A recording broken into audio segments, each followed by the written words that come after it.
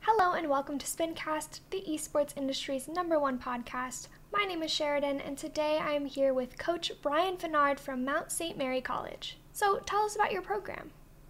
Yep. So this is our first year as a program, actually, at Mount St. Mary College.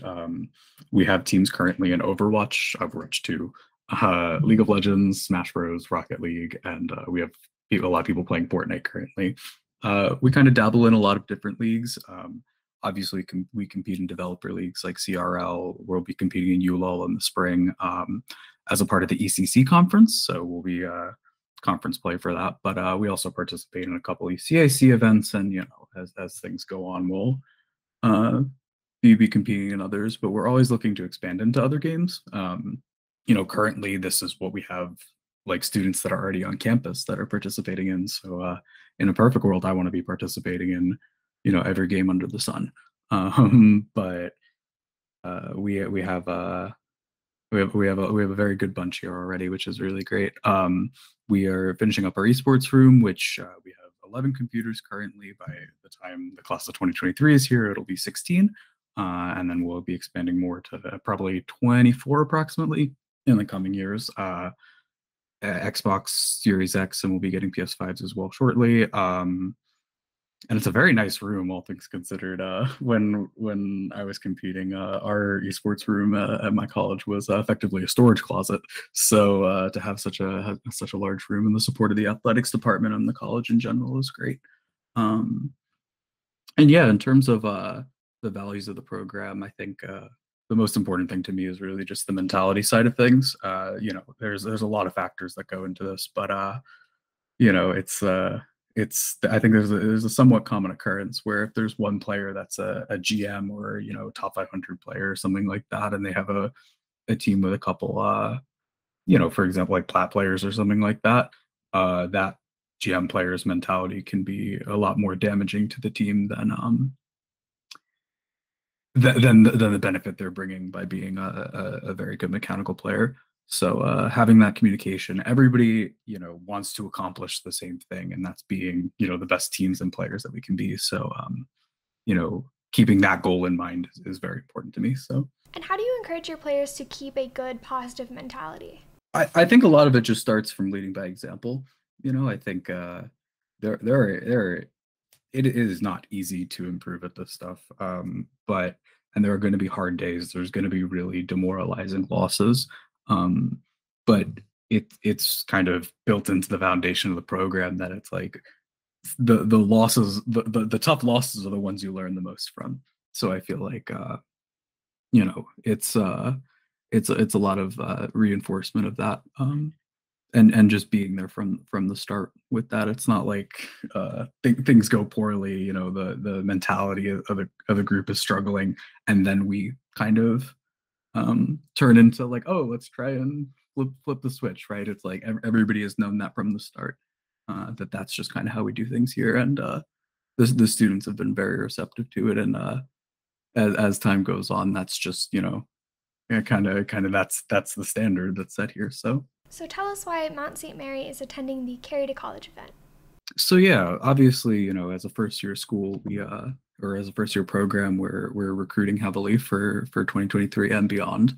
And I feel like this is a really good opportunity to not only, kind of speak on our program and what our values are, but to see a large chunk of students that are interested in this stuff. And I think there's a lot of, the games that are being played are kind of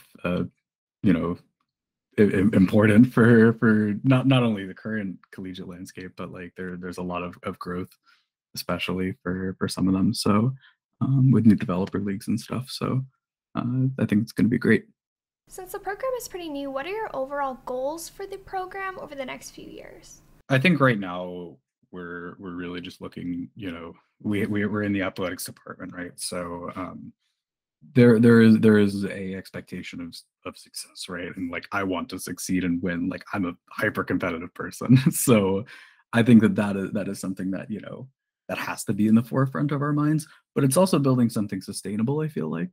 We've got a lot of support from the school and from the surrounding community about this.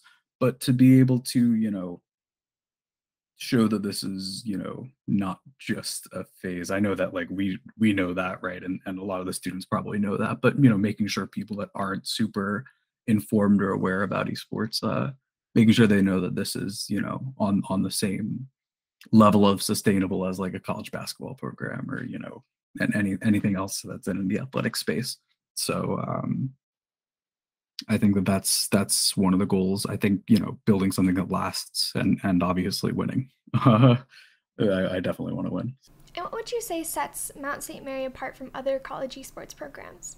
I mean, I do want to preface by saying there are a lot of incredible college esports programs, right? Like, and it's been really awesome to see as somebody that, started college before there were any of these. So like, I credit to all the other programs, but I think we are 60 minutes north, give or take, of Manhattan, right? We're like right in the Hudson Valley, downstate New York. I don't use the word literally in a hyperbole here. We are literally on the Hudson River. It's gorgeous. So I think that, in terms of location, there's not many better, I feel like, than where we are. We're a pretty small school, it's about 2,000 or so students. So it's a quiet environment, but it's also a very engaging area, right? Which is nice.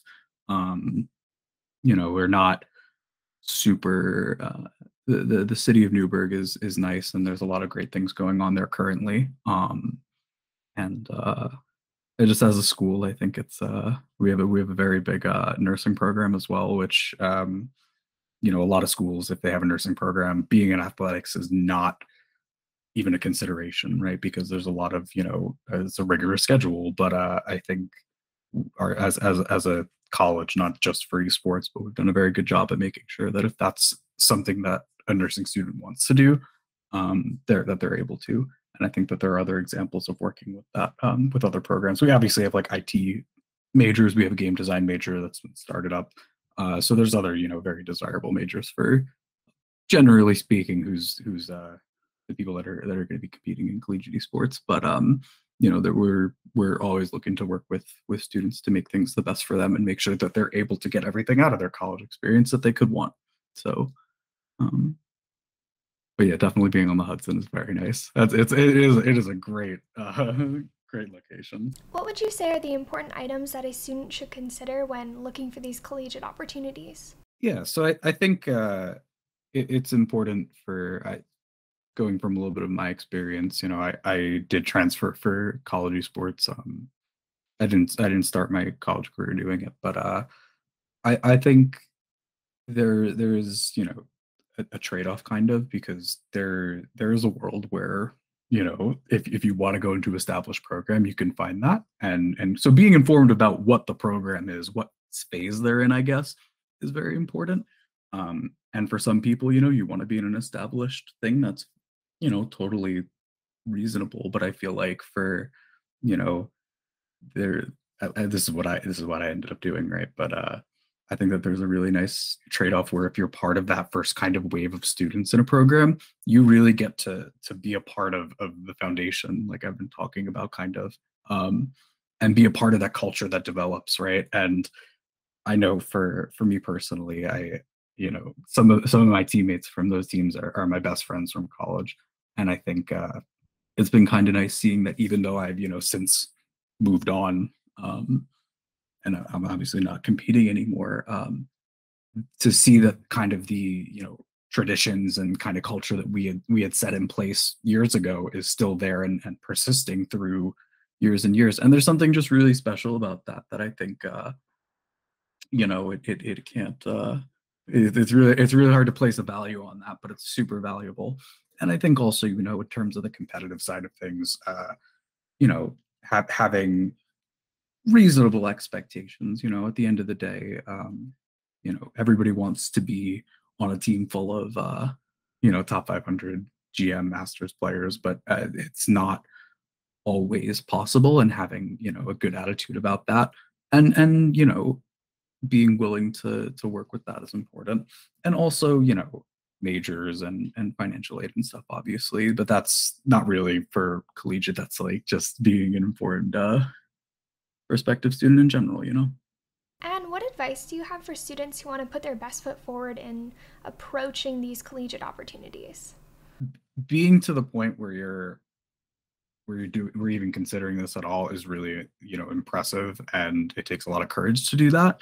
And I would just say to keep kind of, sticking your foot out there, and get it's really, the initiative that a lot of students take already just by, being engaged with this is great, but to keep that up, I would say.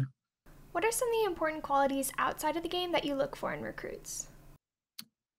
I think, it all kind of comes back to mentality, like you don't have to be best friends with everybody. Like, like I said, like I loved my teammates, but that's not going to be the case for everybody, right? But, being able to be kind of, well adjusted, and being able to, put differences aside, and just be kind of um, in that mindset, right? Like that's not necessarily a game decision or like a metagame thing. It's just like, at the end of the day, these are your teammates. You know,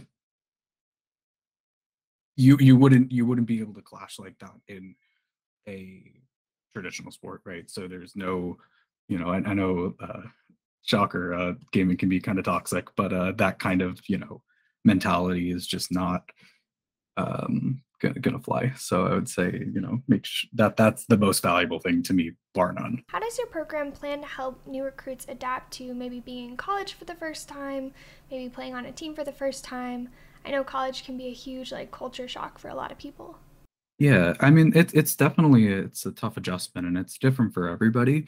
But I think, as much as um, there is kind of, the standard of having a good attitude and stuff, like you also have to be kind of reasonable, and patient. Patience is really important, especially for students first semesters. um that is a world of change, especially if you're, going, halfway across the country or even further, or international or anything like that, right? Like that's a big adjustment. And so I think just being a support network, and making sure that they have access to the support on campus for things that I may not be qualified in, right? Like making sure that they have academic advisors or counselors or stuff like that, and knowing that they're there. Um, but I think it's mostly just patience, and understanding of that this is a huge life change for these students. So Thank you so much for taking the time to talk to us about Mount St. Mary Esports. awesome. Thank you for having me. So I really appreciate it.